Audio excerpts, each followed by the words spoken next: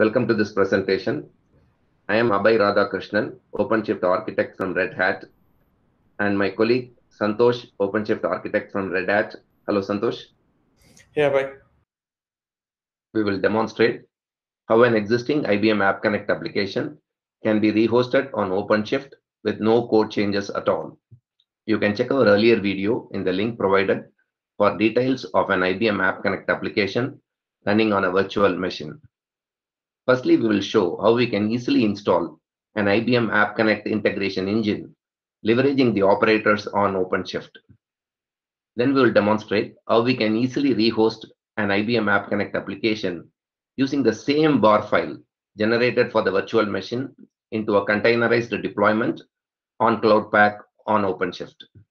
Then we will show how we can easily upgrade an IBM App Connect engine from one version to another. Now I welcome Santosh to start the demo. I have an existing OpenShift cluster installed on AWS. I'll go ahead and create a new project.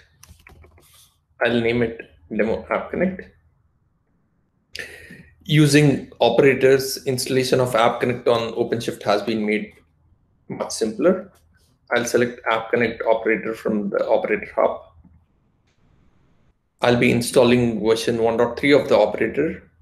I'm selecting a slightly older version of the operator so that I can demonstrate the upgrading of the App Connect integration engine as well.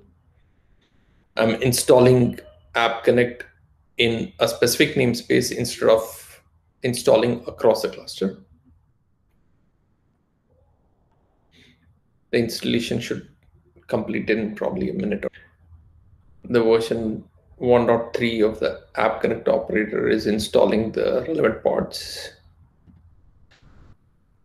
And now the App Connect operator installation has succeeded. I'll now talk about the JGrace IVT application, which Joel explained earlier. This is the GitHub repo where we have the relevant files for the JGrace IVT application. In this directory, we have the bar file related to the JGrace IVT application. We are not making any code changes. And in here, we have the Docker file. We are using IBM App Connect 11.0.0.11 R2 version as the base image.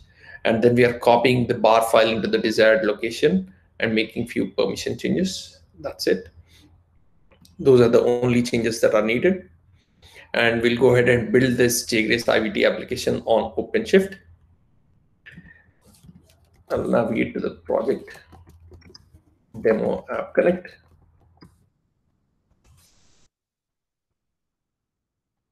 I'll go ahead and build the application on OpenShift.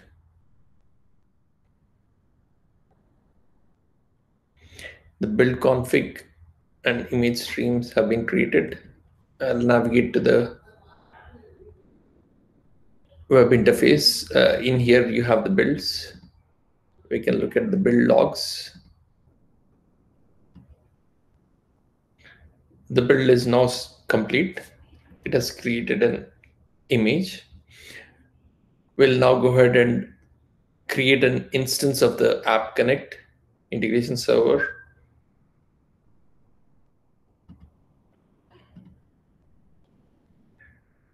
We'll call it App Connect server. We can call it App Connect server. We'll have to accept the license. There's a corresponding license related page on the IBM website. Accordingly, I'm selecting the relevant license.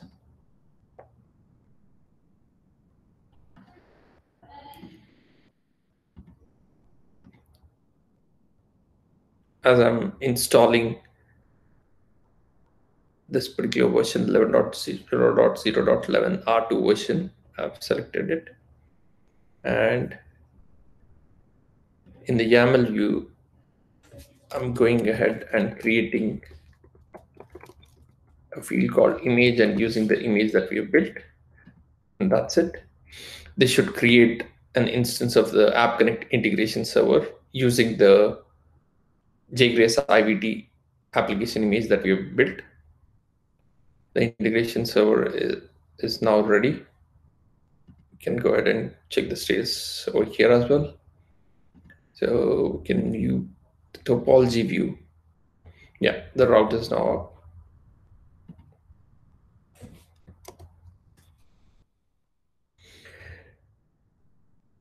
The endpoint for accessing the JGrace IVT application is JGrace IVT /v1/hello. So we'll access the URL.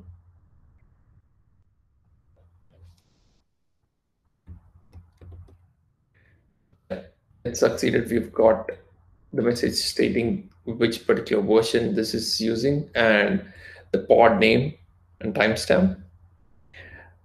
As explained by Joel, based on the parameter that is provided, the decision is made and appropriate response is sent. So we can navigate to /map or /java or /SQL and find the relevant response. We'll now go ahead and upgrade the App Connect integration server.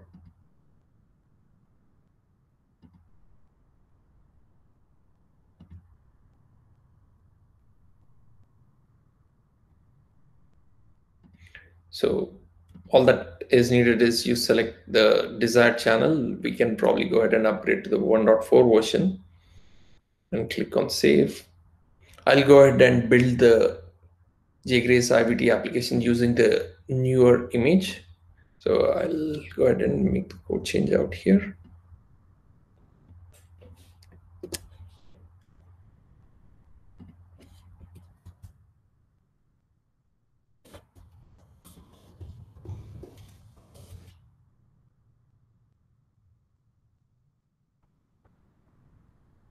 I'll actually go ahead and create a new build. I'll call it the updated demo App Connect.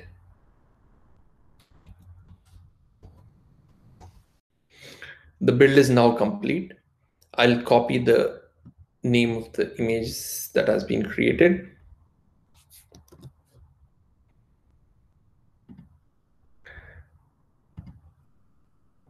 I'll create a new integration server just so that we can easily differentiate it. We'll accept the license again. I'll select the relevant license information. I've selected the desired channel and I'll add the name of the integration server is now ready. We can navigate to the topology view.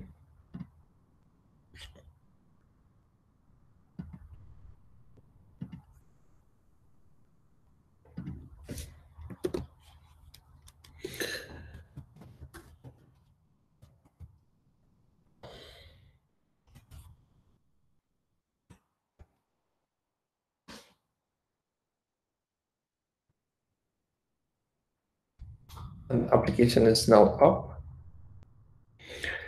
As Joel explained earlier, the content-driven routing can be tested as well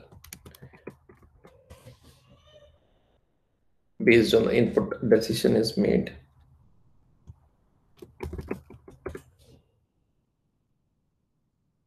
It is processed by Java node or map. This is working fine. And just to highlight the upgrade of the App Connect integration server, this is the 11.0.0.12 version. The earlier version, if you see over here, it was version